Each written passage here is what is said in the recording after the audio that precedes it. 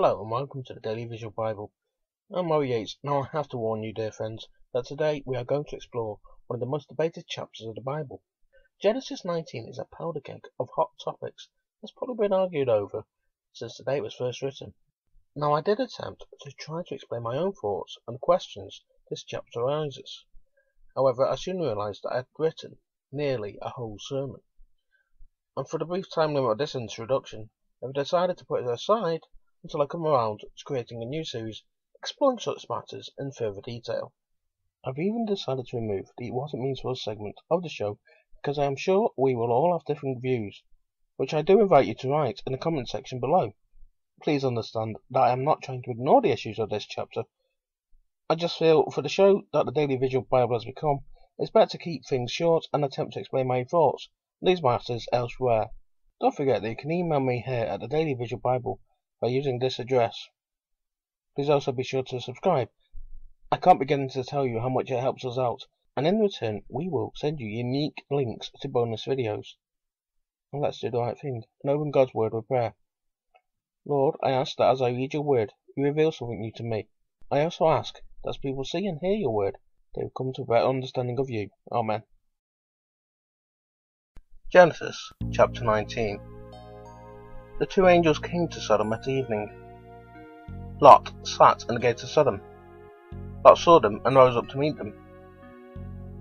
He bowed himself with his face to the earth, and he said, See now, my lords, please turn aside into your servant's house. Stay all night, wash your feet, and you can rise up early and go on your way.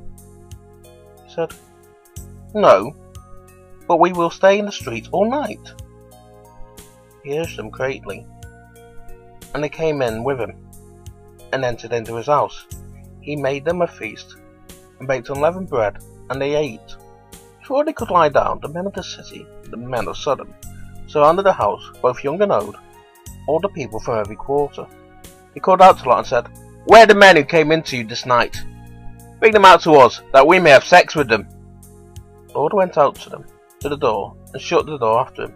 He said, Please, my brothers, don't act so wickedly.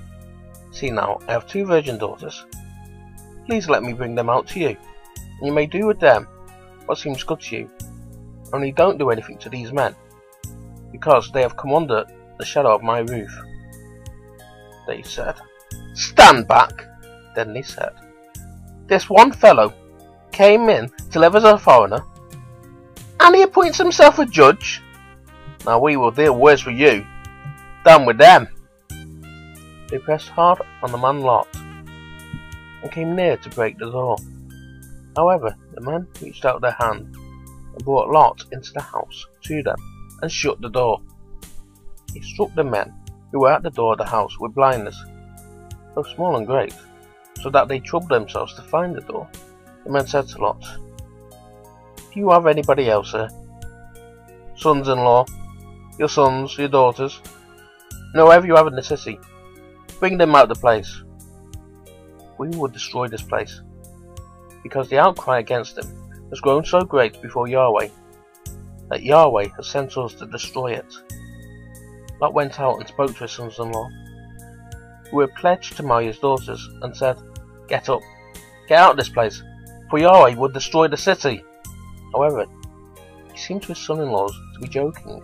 When the morning came, then the angels hurried Lot, saying, Get up, take your wife and your two daughters who are here, lest you be consumed in the iniquity of the city.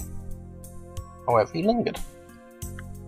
And the men grabbed his hand, his wife's hand, and his two daughters' hands, Yahweh being merciful to him. And they took him out, and set him outside the city. It came to pass, when they had taken him out, they said, Escape for your life, don't look behind you, and don't stay anywhere in the plain. Escape to the mountains, lest you be consumed. Lot said to them, Oh, not so, my lord. See now, your servant has found favour in your sight, and you have magnified your loving kindness, which you have shown me in saving my life. I can't escape to the mountain, lest the evil overtake me, and I die. See now, this city is near to flee to, and it is a little one. Oh, let me escape there. Isn't this a little one? And my soul will live. He said to them, Behold, I have granted your request concerning this thing also. that I will not overthrow the city of which you have spoken. Hurry, escape there, for I can't do anything until you get there. Therefore the name of the city was called Zoar. The sun had risen on the earth when Lot came to Zoar. And Yahweh rained on Sodom and on Gomorrah sulphur and fire from Yahweh out of the sky. He overthrew those cities, all the plain, all the inhabitants of the cities, and that which grew on the ground. But his wife looked back from behind him. She became a pillar of salt. Abram got up early in the morning to the place where he had stood before Yahweh. He looked toward Sodom and Gomorrah, and toward the land of the plain, and looked, and saw that the smoke of the land went up as the smoke of a furnace. And God destroyed the cities of the plain. God remembered Abraham, and sent Lot out of the middle of the overthrow, when he overthrew the cities in which Lot lived. Lot went up out of Zoar, and lived in the mountain, and his 2 daughters with him, for he was afraid to live in Zoar.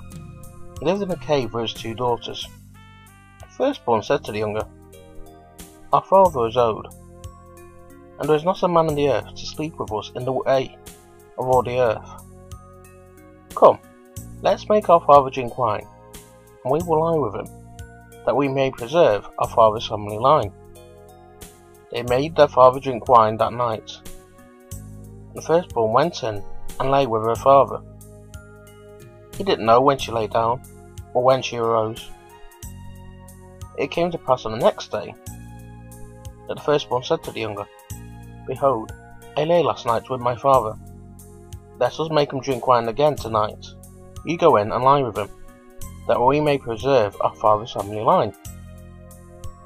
They made their father drink wine that night also. The younger went and lay with him. He didn't know when she lay down, or when she got up. Thus, both of Lot's daughters were with child by their father. The firstborn bore a son, and named him Moab. He is the father of the Moabites to this day. The younger also bore a son, and called his name Ben-Ami. He is the father of the children of Ammon to this day.